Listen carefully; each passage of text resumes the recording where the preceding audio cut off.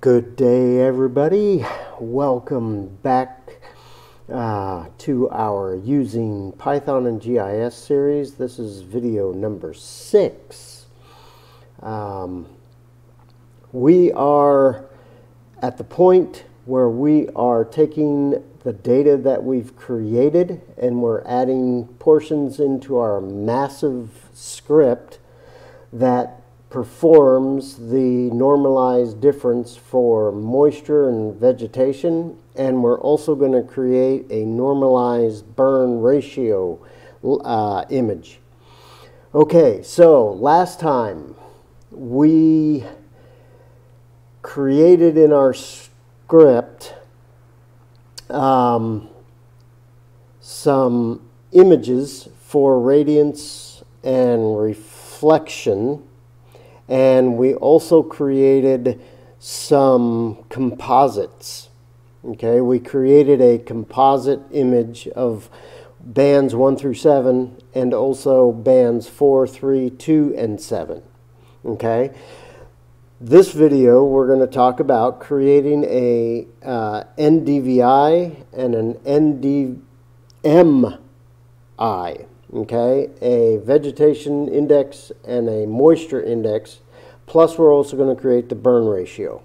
All right, now we need to step back for a second because I think I made, it's not an error but an omission that would be extremely helpful to take care of.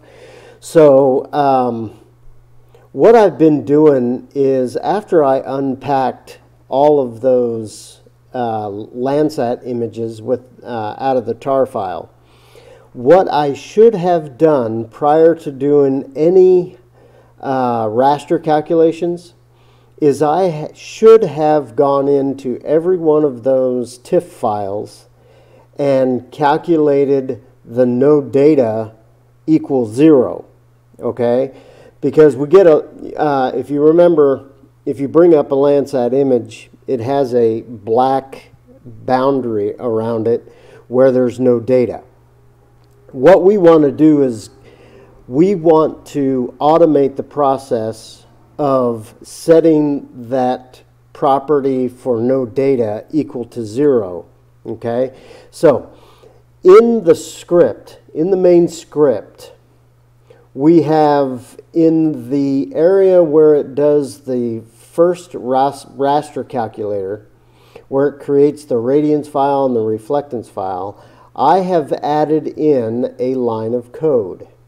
Okay, and in this loop, and it's in the for loop, so it does it to every band as it goes through, and here it only needs to do it once. After this, it's always set, your NoData is always set to 0 from this point forward. But I added a line called arcpy.SetRasterProperties_management. The inRaster is the same as what we're calling to start doing our raster calculation. Okay, but then I add the NoData equals, and in quotes, a 1 space 0. And basically what that does is it goes in and makes NoData equal to 0. So it doesn't ever get processed when you do the map algebra. Okay, so I've made this update, and I added arcpy set raster properties for NoData.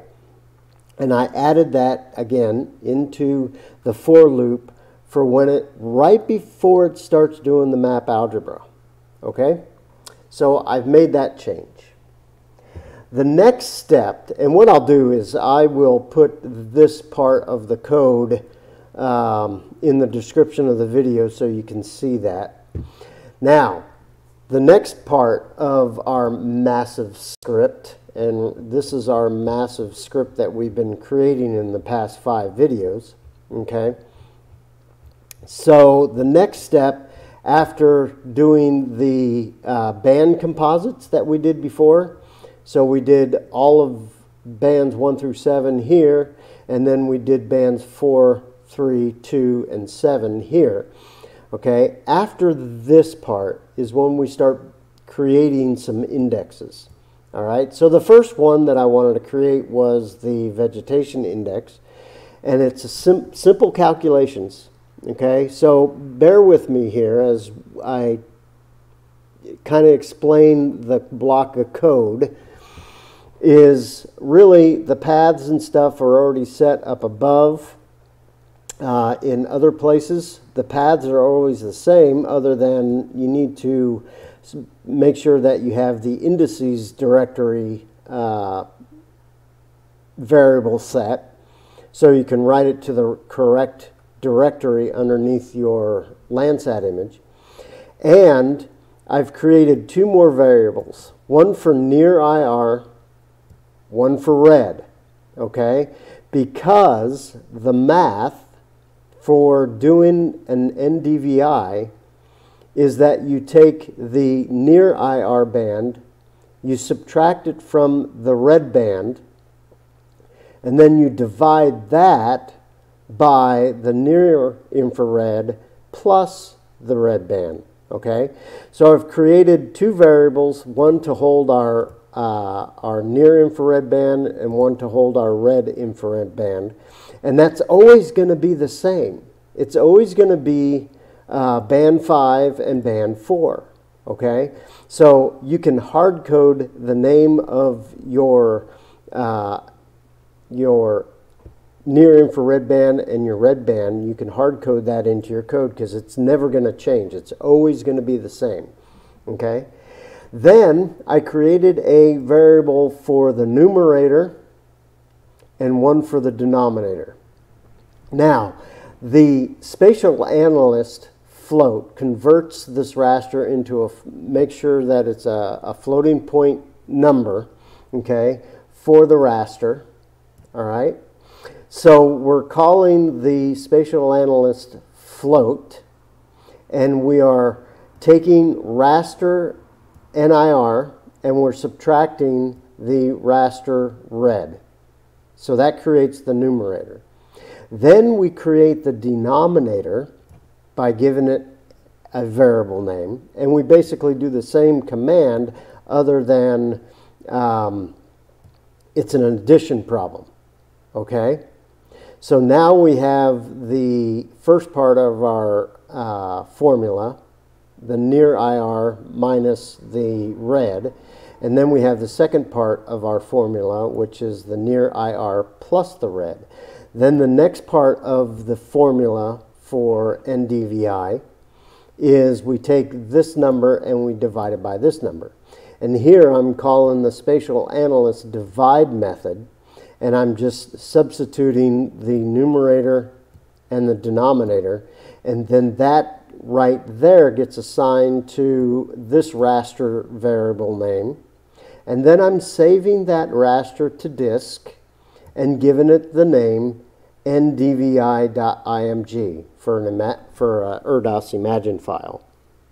Okay, so once I run that, when it's finished, then I can open up Arc, and you can see I already cheated and have everything done ahead of time.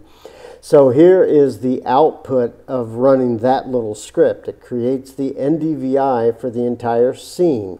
Now remember, we changed, we had the code take all the zeros and make those NoData. And that's why we have a clean outline now, okay? Because we did that way before when we first ran our big script. That was the change that I made to my script to NoData equals 0. So now we have the NDVI. The next that we're going to do is create this normalized difference moisture index, which is this image. And basically, really, that is the only difference between NDVI and NDMI is the band that you use, okay? The near IR is always going to be band 5. So basically, I copied this block of code down one, and then just made some modifications for saying that it's NDMI, and I changed the band for the second part of the calculation because it calls for the shortwave infrared band instead of the red band, remember? The step up here is band 4. Well, the formula for moisture index is band 5 minus band 6 divided by band 5 plus band 6. All right, so I only needed to change the reference to band 6. And then I changed the variable name to shortwave infrared, all right, just so we understood what it's calculating there. I didn't want it to say red again, all right. Then that creates at the end, when it does its divide, it creates and saves our NDMI.img. And if we look at ArcGIS, this is what we get right here, is our moisture index. Then after I create the moisture index, the next thing I want to do is do a burn ratio. Okay.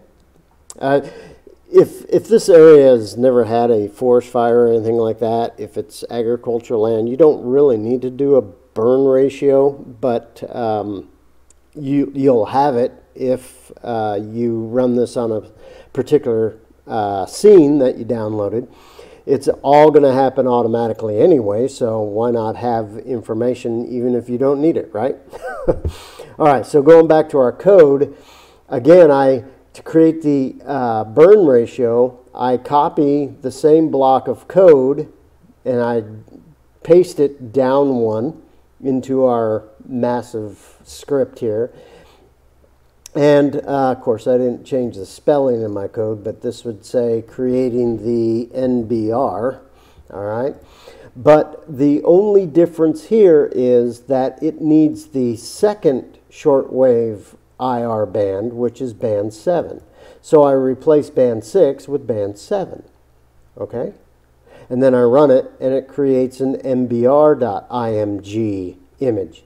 So now, when we run our script, it does everything that we want and creates these 3 basic indexes: the vegetation index, moisture index, and the burn ratio, okay? And then when we open those up in ArcGIS, then we can have those done for the entire scene ready to go. And then the only thing that we need to do is maybe clip our study area that we're working with and make some maps out of that. All right, so this was a pretty short video, I hope. And now we got one more video in this series. Okay, I'm going to make a video 7, and it's going to be a little bit more complex than creating these indexes here. What we're going to do in the last video is we're going to use the same model of using our map algebra, and we are going to create a land surface temperature layer, okay? So if you want to do that ahead of time, you got a couple days before I do get that video out. But our last video in the series is creating that land surface temperature layer for analysis. Okay, so today we did our vegetation, our moisture indexes, and our burn ratio layer. I hope this helped. If you have any questions or comments, please leave them in the comments, and be sure to subscribe and hit that bell for notifications. And you guys have a great day, and we'll talk to you later.